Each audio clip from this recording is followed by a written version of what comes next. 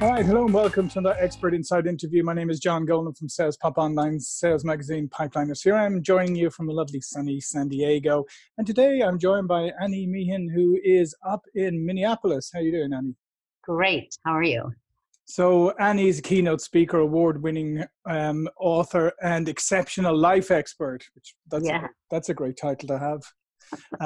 And you have just written a new book called The Pineapple Principle. Correct. And so I'm intrigued, as I'm sure my listeners and viewers are, to find out what exactly is the pineapple principle. Well, I've been a motivational speaker for a long time, and people always want 7 steps, 10 steps. How do we do things right? And I thought, what if I could make it simpler for you? What if I could give you a visual that's 3 steps or less on how to live your life? And so I was taught a poem called the Pineapple Poem, and it goes like this: be a pineapple, stand up straight, wear a crown, be sweet on the inside. Kind of simple and cute and sweet, right? But isn't there more to life than being simple and cute and sweet? Yes. So I said, what does it mean? Hopefully for my sake. Hopefully, right? but I think that those 3 simple little things can teach us a lot. So if we stand up straight, we actually see people. In a world where most of us are looking down at our phones, or looking out at what's next, or looking down because we're self-conscious, when we stand up straight, we literally see people. And so the first thing was many things happened because I started thinking intentionally, how do I live like a pineapple, and started teaching audiences. And so I stood up and I was in a bathroom and I walked over to a woman and started just speaking to her. I touched her arm, just started asking her questions, was kind to her, felt drawn to her. And she was kind of rough and said, why are you talking to me? Why are you being nice? I said, I don't know. I just want to be nice to you. After a few conversations, I had to go down the hall to speak. She wanted to join me, ultimately was included, but then asked to leave. And during my presentation, she left me a note, and I followed up with a phone call and ultimately asked to go see her to bring her some gift cards. She came out to my car crying, and I said, what's wrong? And she said, you don't understand. I'm 36 years old, and you're the first person that actually looked up and really saw me without judgment. She was an exotic dancer and felt judged by the whole world. Sure. The wearing your crown part is that if we're valuable, then we treat ourselves different, right? Like if I get up in the morning and say, what do I feel like doing? I want to drink vanilla lattes and eat donuts all day, right? But what am I worth doing because I have a crown on and I'm valuable? I go to the gym. I make healthier choices. I talk kinder about myself. And if I notice your crown and everyone else's, I talk kinder about you and I value you. So I value your opinion, your thoughts, your differences, and your similarities. And the last part, the being sweet on the inside. Well, if we're sweet, then what comes through our keyboard or through our headphones or through our mouth is kindness and encouragement and sweetness. So the pineapple principle was really just a story that I told, but then more and more people were like, write that in a book. Oh my gosh, that's amazing. Write that in a book. Oh my gosh, do you know what happened because you told that story? Oh my gosh. And so I got all these stories of people saying how this simple poem that became a principle significantly changed their life. And so that's a wonderful outline that you've given, because at the end of the day, I do think that, you know, life is relatively simple. It's we humans that somehow manage to complicate it. So let me just come back to, this idea of standing up and seeing people, right? I mean, we live in an increasingly self-absorbed world, if you like. We also live in this kind of comparison. I call it the comparison culture. It's where, you know, people are on social media all day and all they're seeing is like all the wonderful things you have or you do. And like, I'm feeling, you know, inadequate in comparison when the realities may be completely different, but I've filled in all the gaps, right, to make your life wonderful and my life. So how do people get out of that mode of, number one, being kind of self-absorbed, but also kind of envious and feeling inadequate as a result of comparing themselves with other people? Yeah. There's so many tips I could share about that. I was just working with a client earlier today and he was asking me, Annie, like you just expose yourself on social media. You show your messy parts, your silly parts. I said, well, that's my brand and that's who I really am. They call me Authentically Annie. And so one way that I teach people, because he was saying, I want to tell this, but what if people judge me or don't like me? And I said, oh, they will. Some will not like you. Some will judge you, but some will love you even more. And when I got done coaching him, got on a call with a woman who found me on LinkedIn and said, I love you. So here's what I say to people. What helps me not compare is to show up in wonder. So if we want to be part of the solution, personally for ourselves, or for our audience members, we have to show our authentic selves. When our hair is sticking up straight, when we don't get it right, we have to share our stories without calling ourselves a failure of when it doesn't turn out perfectly. And so I really try to do that. Personally, I embrace that. I also encourage people to make fun of themselves, to look at their wrinkles and quit editing your picture and showing when you're taking 40 pounds off. And not everybody will do it, but let me tell you something, I have a lot more joy because I do live in the reality of how I actually look and of my challenging days. And I get rejected all the time as a speaker, as a writer, but I also get a lot of people that love me and want more of me. And so expecting that sometimes it won't work out. Comparison, another thing about social media, I say limit your time, because we say comparison's the thief of all joy. So as soon as we look at that and we think we have a good life, someone else looks better. People show their formal living room and dining room vacuum lines on social media, but it's not their messy family room that they actually live in, right? And so I just encourage people to think about that, to put a lens on what you compare to try not to compare, to look at what's good in your life and focus on that. Live a life of gratitude really helps with that. Live a life of generosity, offering kindness, encouragement to other people. So yeah, because I like that idea of the fact that if you're standing up and looking outwards, that you're not standing up and looking outwards to compare yourself. You're standing up and looking outwards to see what's out there, to see who other people are, to see the worth in those around you. Absolutely. To see people, to honor their stories. And that's what I also talk about. Sometimes people compare themselves and say, I have the worst life. Well, there's always someone that has worse. Sure. Sometimes I think I have the best life. And there's always someone that has better, right? And so comparison just doesn't help us. But when we truly look up and actually see people, then we value that person, but we can hold their stories. And the more we actually pay attention without all the distractions, the safer people feel listening to us and listening to our stories, and that they are being heard by us with their stories. Yeah, and so how do you help people? So, standing up and that and being nice to people, but not everybody believes they have a crown to wear, right? So how do you help people who don't believe that they have a crown? It's really heartbreaking for me that people don't, but you're right, they don't.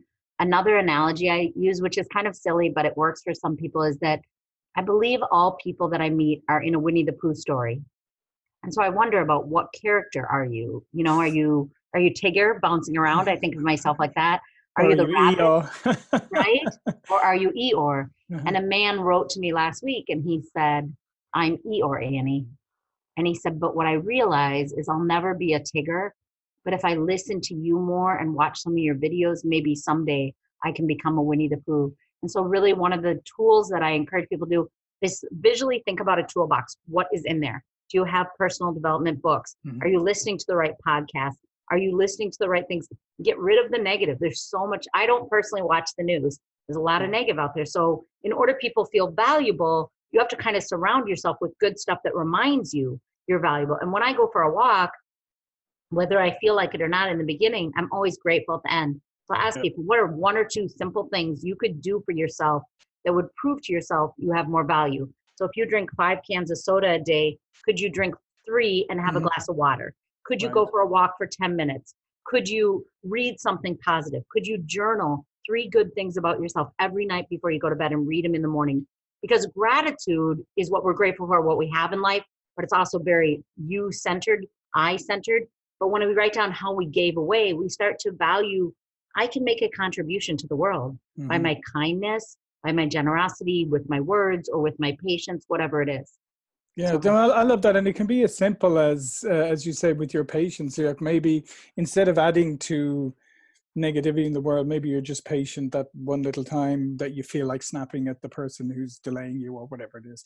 But one thing I wanted to come back to, somebody came up with this description the other day that I thought was great. And they said, like, there's so many people indulging in recreational anger these days. And that's why I like what you said about the news, because I always say to people nowadays is, I don't care where you're on the political spectrum. The news you watch is not designed to inform you. It's designed to provoke a reaction. So if you want to start off your day angry, go ahead, watch your news, whichever news of your choice, and be angry, but it's not helping you. And the things you're getting angry about, you probably have zero impact on anyway. Right. That is absolutely right. And that's what I say. I really try to teach people, you can be a difference maker. It doesn't have to be huge. You can be patient. If you know someone under the age of 5 or over the age of 70, they're probably repeating stories to you. And when you tell them, you've already told me that 5 times, it makes them feel little. Yes. But when you ask them a question, what happened? How did it play out? Even though you know the answers, it makes them feel honored and heard. And that is why I don't watch the news, is I believe that it provokes, I'm sorry about that, it provokes a negativity in a person. And a woman was yelling at me at a conference once saying, you're an intelligent influencer in the world. How can you not watch the news? Did you know that this happened? And she was so animated, she started sweating by the time she got to tell me. And I said, how are you feeling right now? How's your blood pressure? It's high. I'm angry. I said, see, I don't have that feeling in my life. I believe I can be a difference maker as much as anything I see on the news. And I can do it in my home and in my neighborhood and community. You see, and that's where I think, and I just want to underline that point, because I think that's hugely important, is most of the things that people are getting angry and animated about, yeah, sure, you can sit around, have a few beers and get angry about them, and you know, surround yourself with like-minded people and just rant and rave, or you can find people who disagree with you and rant and rave at that. Impact you're going to make on the issue probably is less than zero. However, if you try to be the best person you can be, the best partner, spouse, whatever, the best parent, the best neighbor in your community, you already are making a far bigger impact than all of these ranting people put together. Absolutely. That is what I say. I say, when was the last time you baked some banana bread or made some soup for your neighbors? When was the last time you went to a park with your kids and cleaned up the neighborhood? You can be a difference maker in a small way in your own community that does have a ripple effect. I'm blessed to have a large audience on social media, to speak to people all over the world, but not everybody has that much space to influence. But because I do, I don't take it lightly. It's a privilege, and I want to use it for good. So I have bad days, we all do, but I try to always look for the good stuff, even in the difficult days, and then spread that joy. I was working out yesterday, and the trainer said to me, why are you always smiling when you work out? I said, I don't know. I don't know if I'm happy that I'm here getting it done, or if I'm grinning and bearing it. But either way, why not smile? I love to smile. So he laughed at me, but yeah. No, I love that, because I do martial arts and I do some boxing as well. And I tell you, I'll be honest, I mean, there are days, like you said, there are days when I'm like, oh, it's the last thing I feel like doing. And I may not be smiling while I'm doing it always. Yeah. But once I'm done, I always just feel like I am so glad I did that and didn't flake on it. Yeah. I always have a great feeling. And I think that's the people need to find things like that can give them those feelings of accomplishment. And it doesn't have to be major things, right? Just simple things to build your own self-confidence. That is exactly right. Exactly right. I get to work with a lot of clients that come to me feeling defeated and overwhelmed and beaten down by the world. And I'm like, you're giving the world too much credit. Decide to like yourself. Because here's the truth. Not everyone will like us. Not everyone will think we're great. But if we like ourselves and we bring that joy into the world, it might affect a couple people in a positive way. And I would rather affect one person in a positive way than a million people in no way because of my own negativity or whatever. And one of the men, I spoke to a large audience, and a friend was asking me, did you make an impact on them? I said, I don't know. And it was a 3-day conference. And on the 3rd day, a man came up to me and he said, 5 years ago, my wife died. And when she died, I buried myself with her, and I've been raising my son's dead. Wow. But because of your words and your encouragement today, I've decided to come back to life. I've decided to value myself, which I did not do. And so for me, it's about that one that I get to touch, that one that hears my words, here's my voice, here's some kindness, and says, what if I could be positive? What if there is hope, even when I feel deflated and defeated? And I think that's a great analogy, or that's a great lesson. But the other thing that you just touched upon there, I just think that idea, and I think if more people embrace the idea, it's like, you can't be liked by everybody. It's impossible. And it doesn't make you a bad person, right? Sometimes there's, personality, or who knows what's going on with the other person, all right? But you can't, I mean, that's a lesson I learned a long time ago. And to be honest, I remember quite recently something happened, and then somebody was saying, are you upset about that? And I'm like, no, I don't care. And they said, well, you never seem to care about things like that. And I said, yeah, because I said I don't expect to be liked by everybody, and I'm fine if some people don't. And there's people I respect, and I want them to respect me. And to be honest, there's people who may not like me, but they'll respect me at the same time. But I think that idea, and I think that's another cultural thing that seeped into our culture, the fact that because, and that social media is partly to blame for, with all your likes and it's like everybody has to love you. Well, that's not the case. You're going to kill yourself with that idea. Exactly. It's exhausting to try and make everyone love you. And a girlfriend told me once about a presentation she heard. She said it was the best presenter in her whole life. She laughed, she cried, she was so emotional, and she was there with her best friend. She turned to her friend, "Wasn't that woman amazing? She's the best speaker I ever heard." And her friend goes, "Huh, I think she was okay." And that was such a great reality check for me, because not everyone's going to like you, but it isn't always about you. It's about them and their story. And you are meant to give your best every day. And then some will like you and some won't. And it's okay either way. And if it impacts one person, then you've done a lot more than a lot of people. So tell me, in the last few moments we have, do you have any favorite stories from your book that you want to share? My other book, Be the Exception, won a national award in the category of self-help. And there's so many stories in that one that give you hope. I love the story. I wrote about the man who, in the Pineapple Principle, I wrote about the man who said he decided to come back to life after hearing me speak for his 2 boys. That's probably my favorite in that one. But in Be the Exception, I talk about how we can take something challenging in our life and we can turn around a dark season and see goodness in it. And at one season, when I was a little girl, we were very poor and we ate out of dumpsters sometimes. And we ate all these angel food cakes one time, 300 angel food cakes. And I was telling someone, it kind of made me sad. Like, we lived on them for 3 weeks. It made me sick. I still hate angel food cake. And she's smiling. And I'm like, "Why are you smiling? Like, this is a very sad story for me." She goes, "I love this story." I'm like, "Why do you love this so much?" She's like, "Because you go in a dumpster for food. It could have been any food, but 300 angels met you in that dumpster." Wow. It helped me shift that sad story perspective to another one of some great beauty and how we look at the dark seasons of our life. And I love to show people the silver lining in the challenges and the changes. And so that's one of my favorite stories, because people read it and they call me right away, "Oh my gosh, I love this story. That's so amazing. It's so accurate." But for many years, I had lived with it as being such a dark thing, but she found beauty in it, right? Yeah, that's fantastic. I have to say, that's very moving. And it is a fantastic story. And especially when somebody puts it in the context of like 300 angels in a dumpster waiting for you. That's just Right? amazing. Yeah. That's incredible. And just so, just as we wrap this up, I mean, what would you say to people? I mean, I like that idea. You say there's a lot of people in dark places, and we always know that it's always the darkest hours before the dawn. And I think sometimes people don't see that, or clouds, they can't find silver linings. What is your advice to people if they're in a dark place, how to at least start that process of climbing out? Is it sad for me to say read one of my books? No, absolutely not. I would highly recommend people to do that. I do highly recommend people to read my books, but I wrote them specifically with people that were depressed in mind, because I think a lot of people are in dark seasons of their life. And so I wrote them in bigger letters, small nuggets per page.